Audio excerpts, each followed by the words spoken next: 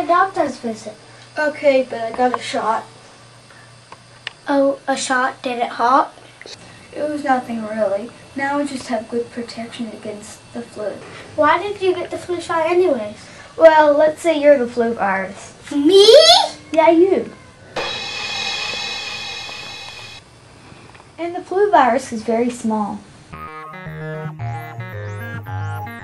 So small, in fact, that if someone who has the flu coughs and the virus gets on their hands, and they then touch a door handle, or they touch a pencil,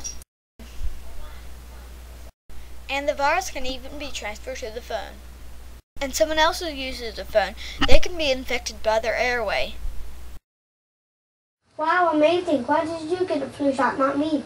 Well, since I have asthma, I have a higher risk of getting the flu, so I need extra protection. It should be given to children between 5 and 59 months and adults over the age of 59, or those at risk like me. Oh, so soon Mom will need a shot.